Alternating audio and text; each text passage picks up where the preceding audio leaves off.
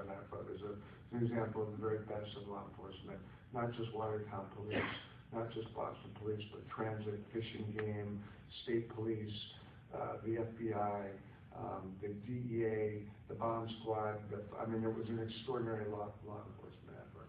And at the end of the day, you know, the nuances of Boston PD versus Malden PD versus one, these are nuances, and I'm sensitive to them, but I think that what's important is law enforcement in the Boston area.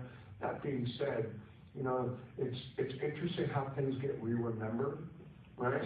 And I've met, I think, 20 different police officers who pulled and handcuffed Joe Cocker. I've heard more than people saying that they were actually the ones who shot Bin Laden. What we think probably happened was that Watertown pulled him out and handcuffed him, then unhandcuffed him, then put him back in the boat. And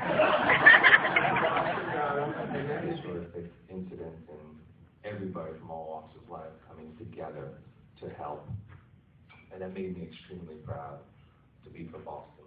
And I wanted to share that message. And also getting back to what you said, Pete and I were constantly talking about, is it too soon? And I just felt like it's not soon enough because these things are continuing to happen, and they will continue to happen. But we need to come together. And, you know, so it's good to, the final part of your question, I'm just proud of how people reacted. I'm proud of how people came together. And I'm proud that, you know, we can now show people, you know, what Boston Strong really means.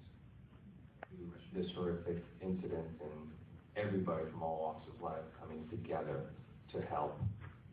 And that made me extremely proud to be from Boston. And I wanted to share that message. And also getting back to what you said, Pete and I were constantly talking about, is it too soon? And I just felt like it's not soon enough because these things are continuing to happen, and they will continue to happen. But we need to come together.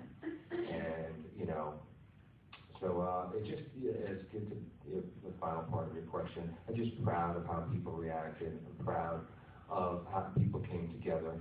And I'm proud that, you know, we can now show people, you know, what Boston Strong really means. Actually, by this event, and we went back to Boston and met with some of these people. The range of our experiences, you know, in the areas you're talking about were very wide. There were people who were 100% supportive of it. There were people who were very, very skeptical and nervous about it. There were people who were different. There were people who were bored. There were people who were still, you know, in a deep grieving process, who were just grieving. So all of our interactions were different. There was you know, it was very hard to generalize an answer to that question, but our approach, and Mark was very much my partner in this, was to sit down with absolutely everybody that we thought would sit down with us. And we also had some wonderful producers, and Michael Radowski and Scott Stuber and Hutch Parker, who also, you know, there were so many people that we wanted to meet with, and we wanted to be very transparent about what we were doing and